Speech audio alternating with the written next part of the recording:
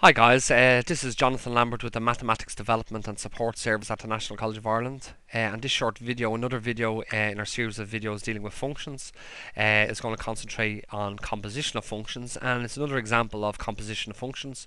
This time where we extend the composition to more than two applications of a function, if that makes sense. And let me just give you two functions that we're actually going to deal with here for this particular example. So let's say consider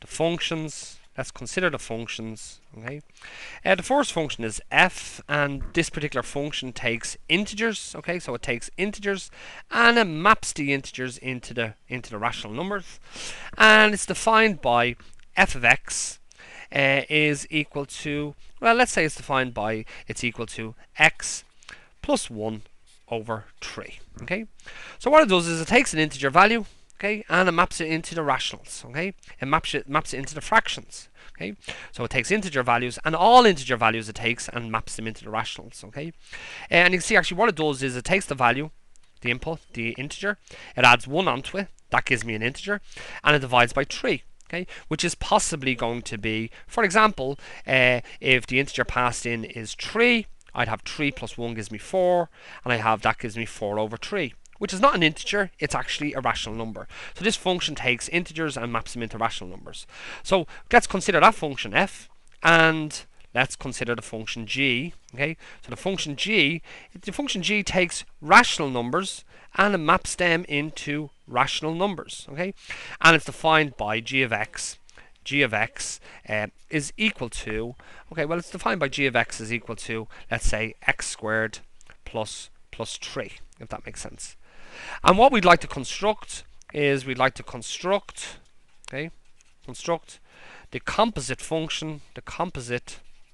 function, okay, the composite function I'd like to construct is the function g after f g after f, let's say, after let me just actually get rid of that. I don't want to do that. Okay, I'll end up breaking the function.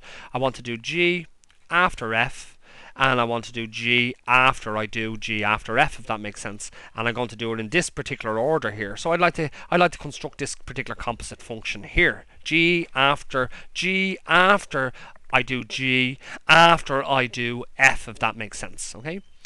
So from a notation perspective, okay, so we want to construct g after f, okay. Well, that function, okay, that function that we're going to construct is, I suppose, it's the function g after f, okay, of x, which is going to be the function. Well, what we need to do is we need to evaluate f of x first. So we evaluate f of x first. Okay. Then from the output of f of x, we pass that into the input of g, and so we evaluate g of f of x. And then the output of this particular function here, okay, we pass into g again, so we need to calculate g of that. Okay. So let's do this. Okay, so what do we have? Okay, so let's do the inner workings first. Okay, so we know that f of x is equal to x plus 1 over 3. Okay, so this function here, okay, so therefore we have g. Let's do g after we do f of x, okay? So g of f of x, okay, is going to be equal to g of, well, f of x is x plus 1 over 3. So it's x plus 1 over 3, okay? So that's what we need to do. So with this particular input, okay, with this particular input here, we need to evaluate g on that particular input.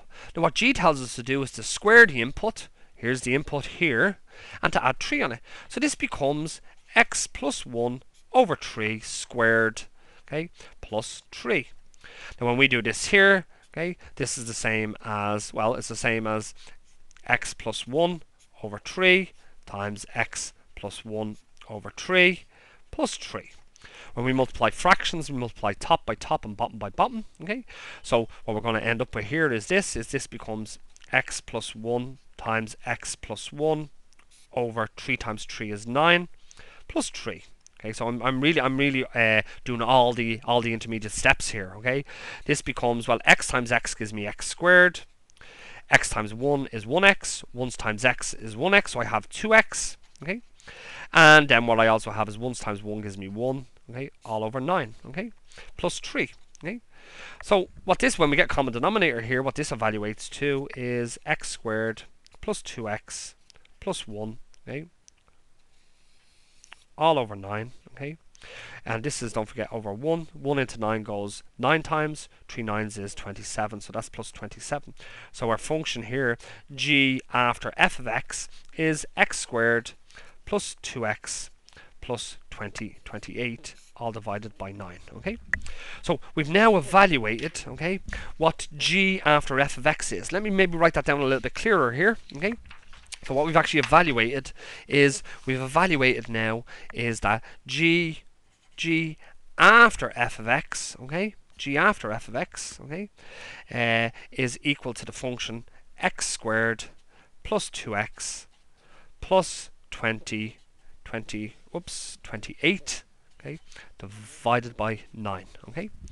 Now what we need to do now is we need to calculate the function g after g of f of x. So what we need to now evaluate is, we're going to evaluate,